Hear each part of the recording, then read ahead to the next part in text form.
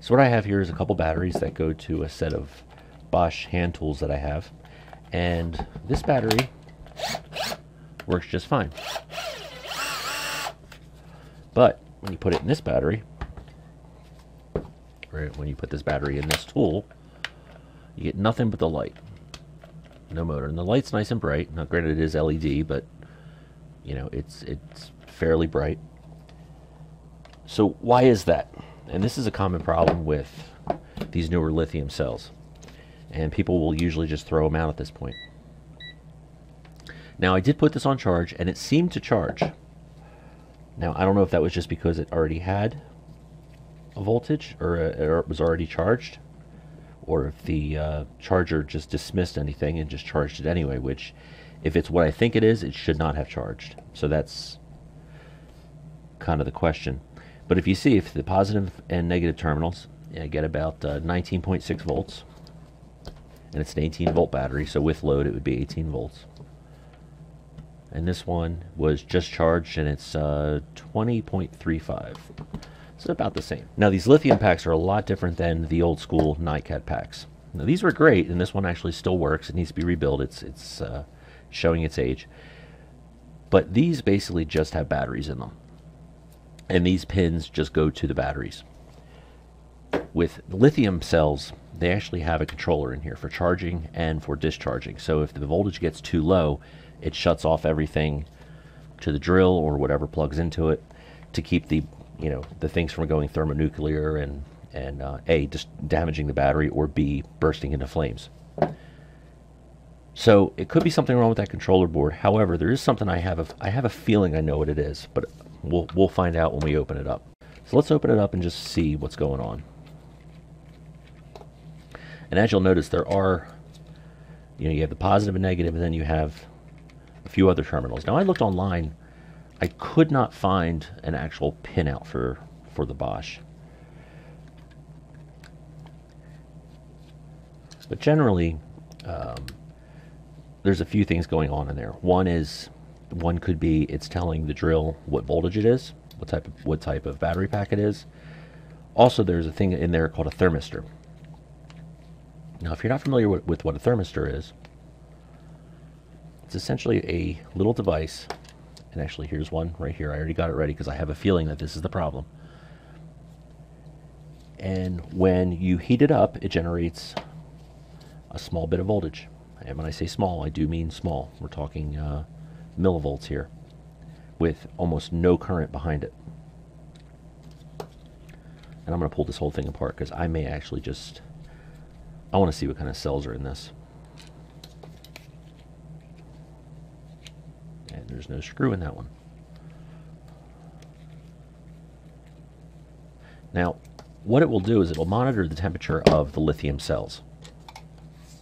If they get too hot, it will prevent it from charging. It will also prevent it from being discharged. So if this is being used on a job site, heavily used, and the battery's getting a little too overworked, it'll shut off all power going out, or at least high loads. Now there's a couple things that we see here. This looks like it goes to this little battery meter up front here, which by the way shows full.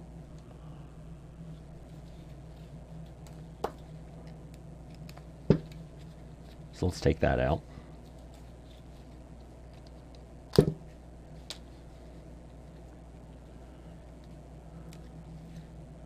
Whenever you're working on any type of battery, especially any type of lithium battery, be very careful not to short circuit them. They don't like that kind of load and could potentially explode. Okay, so let's look at the circuitry. So what we have here is just the internal board. It's very basic. And this board here, which has a little controller on it, can't read what it says. Can't read any of the markings on it. But this is mostly for the front charge indicator, and I would imagine it's also a charge controller, because the positive feed runs straight to here, runs through there, and then comes back in on one of these lines. So let's see what these other two pins do. See, if this one connects to this resistor here, This resistor then jumps, well, the other side of the resistor is right there. If you look on this side here, you have the two resistors. This side connects to nothing but this other resistor, and then this resistor plug, connects to this terminal right here. Well, that terminal we're not using in this drill.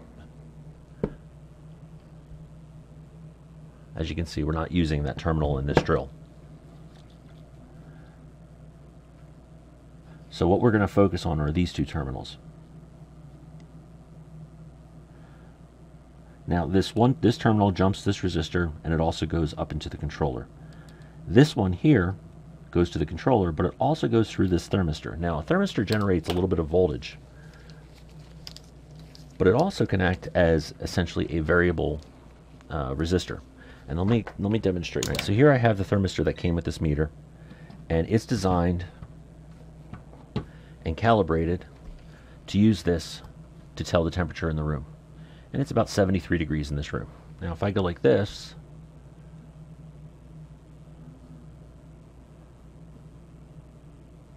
there's my body temperature. If I let go, it's going to go down. Now let's change it to resistance. Alright, so now that it's in resistance, you have 14.2. I'm going to heat it up, and the resistance goes up. If I blow on it to cool it down, the resistance goes down. So that's what's happening here.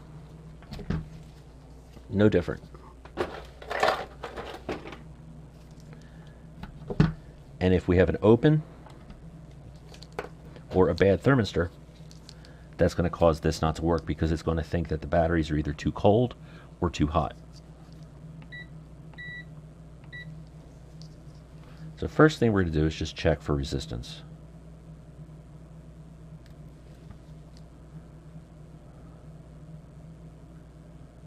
I'm getting nothing. I am getting nothing at all. So there's no resistance whatsoever. It's just an open circuit.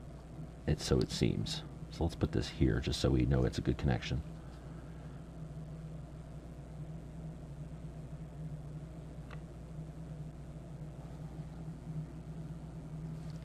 So let's try this just out of curiosity.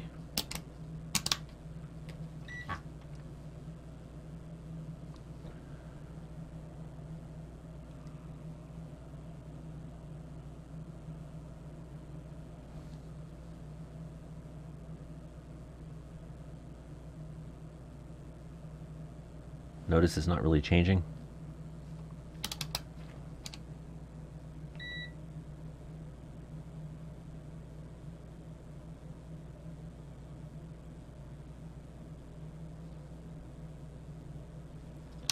So I believe we have a bad thermistor. So what I want to do is, like I said, I have this one here, and I'm going to take this one out and put this one in its place. Now generally when you want to do this, you want to use one that's calibrated about the same size. This one's slightly different.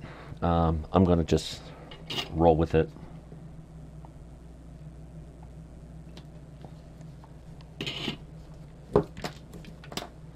And we'll see if we can get this operational.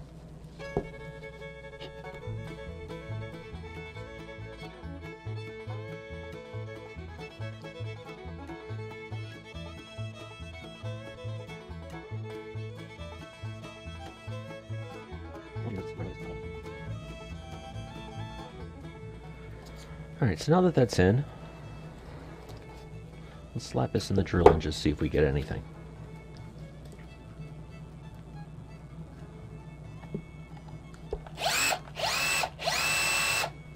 And that's all there was. Now while I put this battery pack back together, one thing I'll mention that I did not include in the video, and if you look very closely you'll notice, is that I did extend the leads to the thermistor. This allows the thermistor to sit in its original place within the battery holder.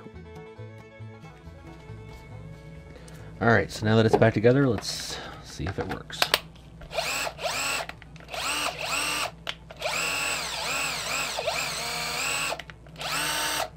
And that's all there is. So rather than spending, what is it, depending on the battery pack, $40 to $80 for a battery pack, depending on, like I said, your brand and where you get them, and if they're rebuilt or refurbished. You know, a couple cent part can fix it up. If all you know, if you want to invest a little bit of your time, you can save some money.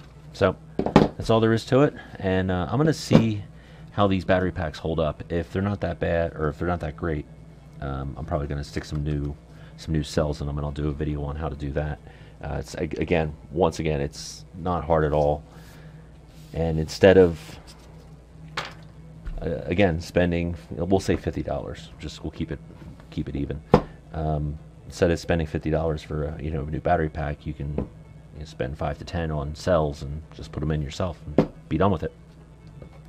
So if you have any questions, comments, or suggestions, again, leave them in the comments below, and I will see you next time.